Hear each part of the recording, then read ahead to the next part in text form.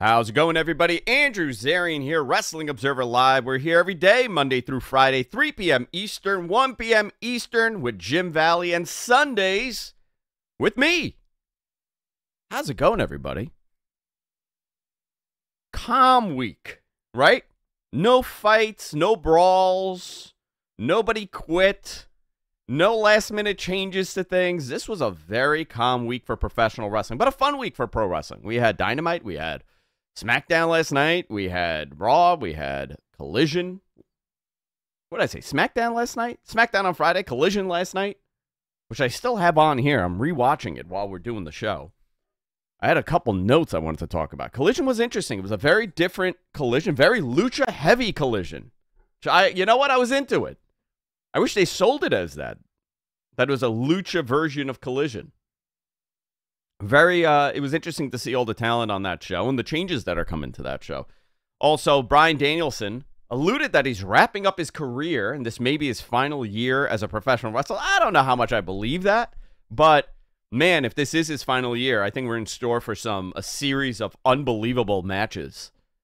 It's quite evident that we're looking at Danielson being a prime focus on the show as a replacement for Punk, and I welcome that. As many of you know, he's my favorite wrestler in the world. I talk about it all the time. Nobody's better than Bryan Danielson. Also, SmackDown highlights. There was a little bit of a jab from LA Knight towards Kevin Nash last night. A lot of Kevin Nash reference on Friday, and then a Kevin Nash-like situation for Big Bill on Collision, which I'm into. I like to see him on TV. He's a local boy here from Queens, so I got to support him. We have this and a whole lot more to talk about tonight on Wrestling Observer Live. Stay tuned. Wrestling Observer Live Sunday edition here on Sports Byline. Last night was Collision. I'm anticipating it does a much better rating than the week prior, even though there was a UFC show last night. But last week's rating, not great. Very low. This is what people feared when football begins, especially college football, and everything else happens in the fall. The numbers are going to fall, and we saw that last week. I did not anticipate it to fall that much. I would say that the healthy low number should be in the fours, so low fours, 410, 425, but under 4 is not great. And there's a lot of changes coming here. They don't have their flagship guy on the show anymore. He's gone. And they have to refocus. And we saw a little bit of that. We saw the changes to this show. The brand split or soft split or whatever you want to call it is over. WBD was notified late last week. Not the week that just passed, right? Right before the pay-per-view. So I guess that Friday or Thursday, prior to All Out, there was some sort of conversation, and WBD was kind of told, like, hey, listen, this may be a direction we're going. Nothing was said like this is it. And, that's a good indicator of what was going to happen with Punk, or it was happening, or what maybe was going to happen. But I think they had a plan here. This is it. This is the plan, right? This is not a pay-per-view week. They're changing things around. There's more talent that was not on the show that is on the show. It was a very lucha-heavy show also, which I think, what was it? The Lucha blog on Twitter tweeted and said, I think I booked Collision. And Tony responded by saying, hey, listen, I was an avid reader of your blog, and there's 100% there's influence from your writing on that show. And you know what? That's an amazing thing to say. I think that's fantastic. It just kind of shows you more about how Tony thinks and where his influences are. The same as me. Listen, those blogs and those websites is what influenced me in professional wrestling. To start following it as heavily as I do, and to tape trade and to do all that stuff. 1998, 1999, 1997, even before that, I was on the news groups. John, our producer, you remember those news groups? Those BBS news groups? Do you remember what a pain in the butt they were? Oh man, I used to go in the wrestling ones, and that's how I used to get the Observer sometimes. Don't tell anyone. Don't tell anyone. Don't tell Dave, please. He'll ask for some money from me. Don't tell him. But, I think it's fascinating to see how a guy that grew up in the same generation as me, when it comes to professional wrestling, book pro wrestling with the same influences. So I'm digging that. But it was a very lucha heavy show. Did you like that, Matt? Did you like the show being, having so much lucha representation on it? I did. It was just different. It was very different. The pacing was different. Yeah. There was a lot of stuff that happened last night that I think they're starting. You can tell they're resetting. That was one of my biggest takeaways. They're resetting how they're presenting the show. Yeah. Well, there's a couple things here. One, are you going to have a title on this show? Right? Because we had CM Punk with his, the real World's Championship, which I don't know if that was by design or by force that we came to that point. But we did have another title. And it was cool to see this bizarre title, this AEW title with an X over it being defended in that company when you have an actual World Heavyweight Champion. I thought that was a very strange thing. I didn't dislike it. I thought there was something there to it. And obviously, it should have been MJF and him in a match. I would say a ladder match. But, there were reasons it did not happen. And it didn't look like there were plans set for that to happen, at least for the time that CM Punk was there. So, this is going to be a very different show. They are going to change the focus of this a little bit, but I didn't dislike last night's show, but I also don't think that there was, it was more of a rebuilding show, which is fine. We got the AEW International title match between Jon Moxley and Action Andretti. So already you're seeing, the changes happening with Moxley on there. It was a warm-up match. Moxley defeated Andretti to retain the title. We also saw the AEW TBS title defended. Chris Statlander defended against Robin Renegade, which, by the way, I love that name. I think it's such like an old-school name to retain. And we saw Jade Cargill come back, which is good for that show. Bullet Club Gold defeated Aerostar, Dios Del. I'm so bad with this. I'm so bad at this. And Gravity. I'm not even going to attempt it. My tongue isn't doing what I needed to do here. Don't smirk, MG, at that. He's smirking. I see my producer on the camera laughing that I can't pronounce this name. I thought it was a wild match. This was the big lucha match here. But, we're also seeing more characters in promo. CJ Perry is there now. The former Lana. Says that Miro is stubborn for not accepting that she helped him. She said that maybe it's time for her to retake the mantle as the hottest manager in wrestling. I hope this is not leading down the same path it did for Miro with that Bobby Lashley angle. Does everybody remember what the ending of all of that was?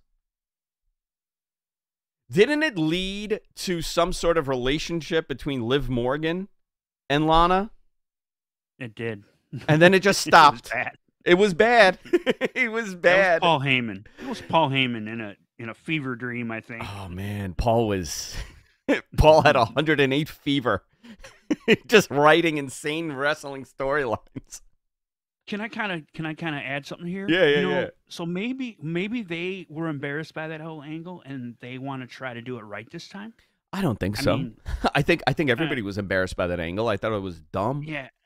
It did nothing for anybody. But I'm saying if they had their way, how would they have booked it? Maybe they're trying to do it their way this time. Yeah. It's just a thought. I don't know. Next segment, we're going to go more into this card also because I want to take some time with the final stuff, with the Danielson stuff, because this is the most interesting part to me and what they're doing with Danielson here. Once again, I'll say it, my favorite wrestler in the world. That is a style that I enjoy. So if I'm a little biased towards the Danielson stuff, so be it. I'm actually enjoying something. Let me enjoy it. Don't poo-poo on my parade. I could say that on the radio. There's nothing wrong with that. I think CJ being there is great. I think it's a good addition for Miro. I'd like to see them paired up and not feuding. But, here's my thing about Lana, right? I always thought they had a great moment with her. when she was kind of like flirting with who was it? Who was she in the feud with? Was it Dolph Ziggler? It was for a Ziggler. minute? Yes. Mm. I think what they should have done was the classic bonk on the head. Okay, she gets bonked on the head, and look, she's the ravishing Russian. She gets bonked on the head. She's this all-American CJ Perry. And you could have them go back and forth, and she could be in this love triangle, but she's two different people. I thought that was a brilliant story. Nobody used it at WWE. They did not listen to Guess me. what? Yeah. You know who's doing it now? Who's doing it now?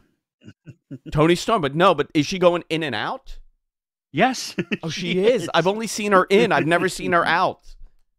She can't remember what story she's telling. She's like, I have so many performances. It's similar to what you're saying. I love that. I love that character for her, by the way. So it's good. great. It's Yeah, my she favorite says a thing in word that I wrestling can't right say now. she's her catchphrase. I can't say it on the radio. I can't say it. Listen, there's a lot of moving parts here. CJ and Miro. We got Rey Fenix and Angelico with Serpentico on the outside. I thought that was a really good match. You know, this is a very interesting time for this company. And they have to capitalize on this with more pay-per-views coming. There's the possible Max tie-in here that's coming soon, which I'll have some information on that in the next segment because I spoke to somebody over at WBD, and they're working on something. Whether or not that's for AEW, I don't know. You know, obviously, I think it is, right? I know, I would assume it is, but nobody has said it to me in that way. So I want to talk about that a little bit and what you guys think also. Hit me up on Twitter at Andrew Zarian. Send me your questions. Send me your thoughts. Send me your suggestions. Because I want to hear from you guys. And we'll be back right after this on Sports Byline, Wrestling Observer Live. Stay tuned. Wrestling Observer Live here on Sports Byline. We were talking about Rey Fenix and Angelico. Lucha edition of Collision. Very good match. Rey Fenix is great. AEW World Title Grand Slam Eliminator Tournament semifinal match. Roderick Strong defeated Darby Allin. Interesting how this is weighing out. I think Roddy's going to win this thing. It's not going to be Joe. I think the match is him and Roddy. And then you save Joe for the pay-per-view. So here's what I want to talk about. Tony Schiavone comes out. He's interviewing Bryan Danielson. He said he promised his daughter he'd wrap up his career when she was 7. She's now 6. He said that he wouldn't go quietly into the night. He would kick everyone's head in. He said that this is going to be the most epic year of his career.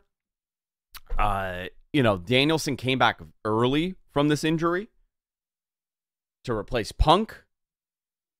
He challenged Zack Sabre Jr. at Wrestle Dream in October. This is a match people have been questioning and wanting for the last 8 years or so.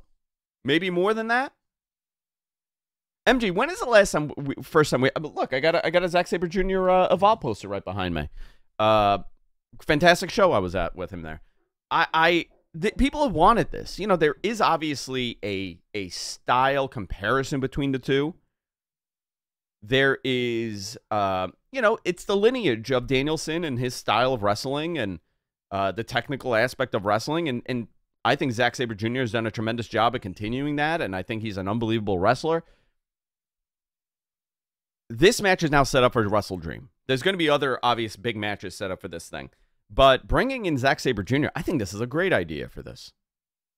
To answer your question, I believe they were set to do this at the first. I can't think of the name of the Forbidden show Door? now, but Forbidden Door, the first Forbidden Door show, and then Danielson got hurt. Remember? Yeah. And they were set. They were going to do it then, and then they didn't.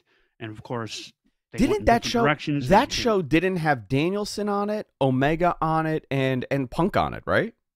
Correct. Those three were gone. What a different show that would have been. So Omega, I don't know who Omega was going to run. Yeah, it still did great, but you know, obviously it was going to be Tanahashi and Punk, and then Zack Sabre Jr. and Danielson. But who was Omega going to face? Do you remember that? I don't even think they thought about it because he was gone. He was still quite far from being recovered. So yeah, he was right in the middle of his time, that 9 months or whatever. Interesting. Was. I'm curious who it would have been. Maybe they didn't even have it. Listen, you could have done Okada. You could have done something else. Fascinating. There's a lot of these what ifs in AEW because of injuries. So he's cutting this promo. Ricky Starks comes out with Big Bill. And Ricky's talking about how the spotlight is on the other guy once again and not on him. They're doing somewhat of a Shawn Michaels and Diesel thing here. A lot of comparison for Big Bill with Diesel. What they did with Kevin Nash. I think this is great for Big Bill. He has something. He has the presence. He's a giant. You don't have too many former basketball players from Queens on your roster. He's 7 feet tall. Did you know you cannot teach that? I don't know if you knew that. You were waiting to pull that one back. I was waiting to. Thank you. Yeah. So they're continuing with Ricky here. Then you saw the save come in with Moxley, and Moxley starts getting his butt kicked by Big Bill. So the match is going to be Moxley and Big Bill. You'll probably have Danielson and Big Bill again. And I'm very curious how different this time that feud will go. Do you remember how much people hated that feud in WWE? See, I'm stuck on that Jim Valley stuff. Jim Valley did a thing on 1993 wrestling, and I've been saying WWF since yesterday. You think this will be better, MG? Between Big Bill and Danielson? Yeah. Oh yeah. I think when you take them out of, I think just a matter of fact of dumping the style of WWE and the formulaic television match that they have to have. These guys get creative, and especially with Danielson, I trust that he will do something, give us something good, even if it's a short match. Listen, if this is his last year of wrestling, do you put the title on him? I think you do. I think you should. You have to. And it's fascinating to me that we have not had that. He got hurt. He went away twice, right? There were 2 instances he went away. And he's also not the guy to politic to become the world heavyweight champion and be on TV and have his own title, right? He's not that guy. But there is something to be said about having him as a world champion. And this may be a good opportunity to do something. If you want to take the title off of Max in some way, if it's Adam Cole, then Danielson, you could do that. You could come up with something interesting here. Now that you have pay-per-views every month coming up. I got an idea that might help here. Yeah. And you said there's no title on Collision in the last segment, but Jon Moxley is now the international champ title. What if you did a program? They did a inter squad program, and Danielson gets that international title. And just runs with it and just retires it. Are you positioning the international title as equivalent to the world title? In that case, I think you could. Is this like a universal title and a world title? Because if that's the case, it's possible. You could do that. You just have to up the lineage and have Moxley and then Danielson hold it and really, stack some wins and really make it a big deal. Yeah. And then he can just, when he's done, he can just say, I'm done, and here's your title back. Yeah, I mean, listen, the only way that would work, honestly, right? If you and this is actually something I have not thought about. You take that title, you elevate it, right? And I think the elevation was obviously there with Orange and what he did with that title. He defended it every week, and he had great matches, but he wasn't defending it against like Adam Cole, MJF, CM Punk, and Kenny Omega. He was defending against some really good talent. If you elevate that, Moxley now has the title, and Moxley's defending it to, as a world title challenger. You have an opportunity to do that as a secondary title. I don't know if you want to. I don't know if they want to, I should say. I don't know if it's gonna do anything. It may be a little bit of a crutch here, and where you don't put the world title on people that you want to put the world title on. I don't know. Interesting concept, but I do definitely think Danielson should get that title. This if you got 1 year left, how many of these matches do you want to see? I want to see Danielson and Omega again. I want to see Danielson and Adam Cole. I want to see Danielson and Mox. I want to see a lot of these matches. Danielson, Zack Sabre Jr. is another one. You have an opportunity. How about Danielson and Eddie Kingston? Danielson, Eddie Kingston. You know, and once again, we did not get that Danielson Punk match that people want to see. Not the WWE version. We once again did not. We were robbed of that opportunity by just some crazy people. We also, main event was AEW World Title Grand Slam Eliminator Tournament semifinal match. Samoa Joe defeated Penta. So now we're getting set up for Grand Slam here in Queens. Interesting. I'm curious about those ticket sales for that show because they are not selling. It is very expensive. Those tickets are very, very expensive. I'll be there. MG will not be there. I think Rich is going to be there, too, from the Mat Men podcast. I think my wife, Jess, is going to come because she comes every year for Grand Slam. And my attorney, Bob. I think he'll be there, too. Interesting collision. Thumbs up, thumbs down. What do you give it, MG? I give it a thumbs up. Definitely a lot of stuff that happened. Yeah. And we should mention... Oh, no, we did. Never mind. I do want to mention this. Dynamite. That segment on Dynamite with Swerve and Hangman was fantastic. I know a little bit about that. I know who put that segment together. And I would tell this person straight up that it was not good. If it was not good, I would be honest. I would never lie. And I have to tell you, this segment was fantastic. I thought it made Hangman, it showed that he has not been that hungry. And I think a lot of people have thought that to themselves. The fans, where's Hangman in this mix? He's taking a back seat. And he just got this big contract. And that was the story. That's Swerve was saying. You've gotten fat. You've gotten rich. You're sitting on top. You're holding a spot from me. If I had your opportunity, I would be the first black world heavyweight champion in AEW. And you know what? That resonates because he is really good, right? And he is a guy that if you plugged him in that scenario, he could have been world champion. So I'm really looking forward to this feud. I think Swerve is fantastic. Hangman is great, obviously. This is a program that I want to see, and it's a unique match that we haven't seen before. This is what draws me to AEW. The bizarre mismatch of talents that you normally don't see working together at a high level. Not a WWE 5-minute match. And I'm going to talk about SmackDown too, because there were some really good stuff on SmackDown this week. I'm not talking about a quick 5-minute TV match. I'm talking about, giving these guys like 14, 15 minutes on TV. And them doing a killer match and getting over with everything. That's what I like about this company.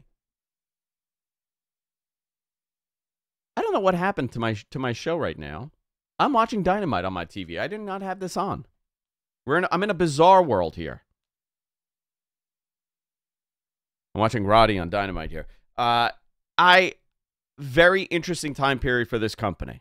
And when we come back, I want to talk about WBD a little bit. I want to talk about what's going on with Max. I want to talk about the pay-per-view schedule. I do have some Punk news on the WBD side. I did say that I was done with this, but I think we're winding down here. We got a couple more weeks of little bit Punk news, but it's not going to saturate the entirety of the show. When we come back, all this and a whole lot more. Wrestling Observer Live here on Sports Byline. Stay tuned. Wrestling Observer Live Sunday edition here on Sports Byline. Hey, follow me on Twitter. I'm going to plug it again. At Andrew Zarian. You can follow me. People ask me, what else do you do? I do a show called We're Live, Pal, with Garrett Gonzalez for the Wrestling Observer website. I do a show called Mat Men. Been doing it for, 12 years, 13 years at this point. It's fun. It's a fun show. We talk about wrestling and everything else you could possibly imagine that goes on in my head. It's like 70% wrestling. And then the rest is just terrible impersonations and terrible jokes. I highly recommend you listen to it. I want to talk about this a little bit. I want to talk about WBD because this is what I was getting asked all week on Twitter on what WBD thinks about the CM Punk situation. It has been interesting because normally I hear so much chatter and it's been very quiet, especially from key people. As far as I know, they totally understand what happened and why Tony had to make that decision. There's no negativity towards Tony or AEW. I haven't heard that, oh man, here are the wheels coming off. That has not happened. They're sticking to it and they're continuing. I don't think this is as much of a negative as a lot of people have envisioned on the internet. That there's this doom happening now that Punk's gone. You know, the guy that was going to lead them to this new contract is gone. So they're going to, you know, maybe they're not getting that $1 billion, whatever that number is. I can tell you that they are extended to 2024. So we don't even have to worry about doing a contract today or tomorrow. A lot of that has to do with them just opting in for that extension. Obviously, there's some money that's coming in, maybe a little bit more money. But the big question here is, okay, so you are going to put this thing, you're going to be doing pay-per-views every month, essentially, right? Every month there's going to be a pay-per-view. I have a huge storm here, so I may lose you guys. I'm going to peek out my window. It is torrential downpour here in Queens. You know, you have so many pay-per-views now, right? You have Wrestle Dream. Let's do the math, okay? What are we at right now, MG? You got Revolution. You got Double or Nothing. You got Forbidden Door. You have All In. You have All Out. You got Wrestle Dream. And you got Full Gear, right? Is that where we're at? 7? Yep. And then that's not counting any ROH shows. That's not counting any quarterly ROH shows. So you have 7 AEW pay-per-views a year. I expect that to go up higher.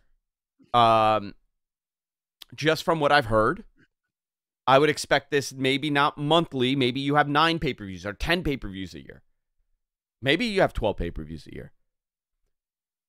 But if you have 12 pay-per-views a year, are you willing to pay $600 to watch wrestling every month? Are you going to pay $600 for the year? I don't know. And, you know, those all-out numbers are going to be quite telling.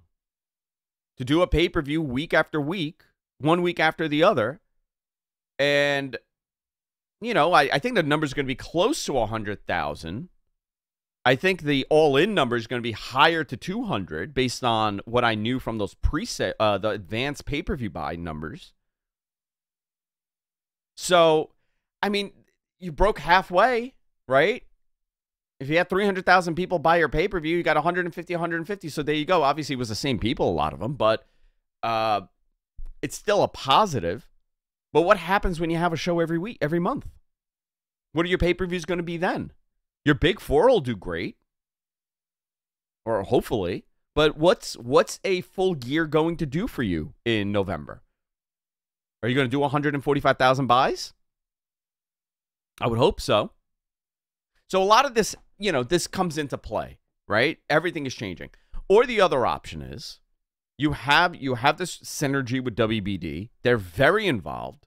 And I said this before, you know, I hear the chatter from Fox and NBC, more USA, right? About WWE. The integration as far as the integration of WBD's interest level in AEW and how they discuss it and treat it is something very different than I've seen from NBC, Universal, and Fox. They're very invested in this.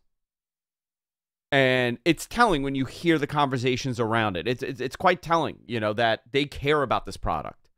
And the HBO conversation has come up multiple times. The last update that I have regarding what HBO will be doing, I keep calling it HBO. I'm sorry. I can't stop calling it HBO. What Max is doing is, I was told the fourth quarter, there's some sort of test being done. Something is happening in the fourth quarter. Whether or not they're launching whatever they're going to launch, or AEW's on there, or they, give away a pay-per-view on there, or they do a special on there, or they're actually, they have the pay-per-view integration on Max. I don't know. I just know that there's something I was explained to me that they're doing in the fourth quarter. Listen, I hope it's putting AEW on there and doing a test run to see what they could do. Or maybe it's a whole entirely different thing. But it was during a wrestling conversation. But again, I sometimes you can't dig too much. You know what I mean? They tell you something and you say, okay, cool.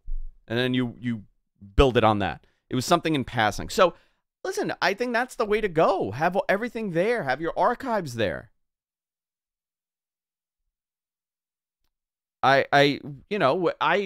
This morning I was yelling at somebody at AEW in a friendly conversation. I was like, dude, I miss having the spotlights, like those color lights on the crowd. I think it's too bright. I think that crowd is way too bright now, right? So I was trying to find like a screenshot to send this person of like what I was talking about. Just like the purple ambient lighting or the blue ambient lighting when they would have it on the crowd. Like they do that during promos now, but not matches. I couldn't find, like, where do I go? Like, where do I go to watch all the archives? Is there one central place? No. I guess I could go on the TNT app or the TBS app. They might have some stuff. It's not on Hulu. AEW doesn't have a central hub for this. We're going to find out soon. This is an important key piece to your business. So I'm very interested in this. This is the stuff I'm into. But I expect there to be some sort of HBOC again. Max integration coming up. Hopefully next year, early 2024. SmackDown this Friday, not last night. Shotzi and Charlotte defeated Io Sky and Bayley. Asuka appeared ringside, stealing the title from the timekeeper. After she would face off with Io. They're going to be facing off in 2 weeks for the title. I'm into this match for sure. This is probably the most anticipated women's match in a long time. If you take and they're doing it on SmackDown. That's the only bummer of it. But if you take if you think about it, if this would have happened like in 2013, back when this was Kana and Io Shirai, that's what I think people are hoping for. Hopefully, we get something close to that. Listen, Io is remarkable. So is Asuka, right? Everything that they've done. I definitely hope that they have the match that we want to see here. I hope they give them time and they have a match that everybody's very interested. LA Knight, the main event. LA Knight defeated Austin Theory. This Austin Theory stock has been going down more and more. Listen, he's young. He has the look. He has everything that WWE wants. So I'm not too concerned. But right now, it is the LA Knight story. From January to today, this guy has risen tremendously. He has been the MVP of the year. If you think about it, as far as like fan attention goes, he hasn't had a 5-star match. I'm not saying, his matches have been the best of the best, but I think as far as character development and getting over with the audience, he's been unbelievable. I told you guys, I saw that. I was in the Garden. I saw it I saw it twice at the Garden. I saw what that first initial reaction was. When was that? Late February, early March at MSG. That crowd exploded for him for a house show. Teen boys, 9, 10, even 12. It was just like boys from like 7 years old to like 20. We're losing it for him. And then that SmackDown that he didn't even appear on. He came before the show and did a segment. We're crowing nuts. Every week they're going nuts. LA Knight came out. He cut a promo afterwards. And he did a reference. He referenced Kevin Nash indirectly. So Nash criticized him, right? He said something like, oh, he's doing like Rock cosplay or something like that. Is that what it was, MG? Pretty much, yeah. Pretty much that was it. He put it down and said be original or something. Something like that. I forget exactly what it was, but that was the gist of it.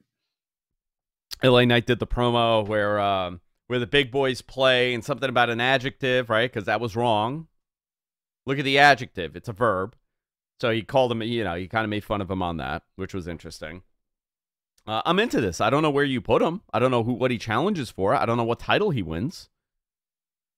But you have something here that's organically getting over, and WWE does not like that normally. They don't do well with organic popularity. It doesn't fit their narrative. And does LA Knight fit in a main position in this company? I think you got to give that U.S. title to him, don't you? I think you have to give the U.S. title to him, or an IC title. He needs a title for sure. The IC title is on the other show, and it's kind of that's his own thing, which is great too. But the U.S. title, Austin Theory, I know they're trying with him, but man, LA Knight. I think if LA Knight held that for a couple months and they went back around to Austin Theory, he would be hotter if he won it after, say, WrestleMania. Yeah, I think that would be good. He won it back then. Yeah. But yeah, I think LA Knight would just elevate that title. Judgment Day defeated the Brawling Brutes. And AJ Styles defeated Jimmy Uso in 15 minutes and 55 seconds. This is gearing up to maybe an AJ Styles and Roman match again. Listen, they have great chemistry, but I think the reality with Roman right now is that a lot of people, by the way, are poo-pooing on the Bloodline stuff, right? Have you seen that? People are getting a little tired of it.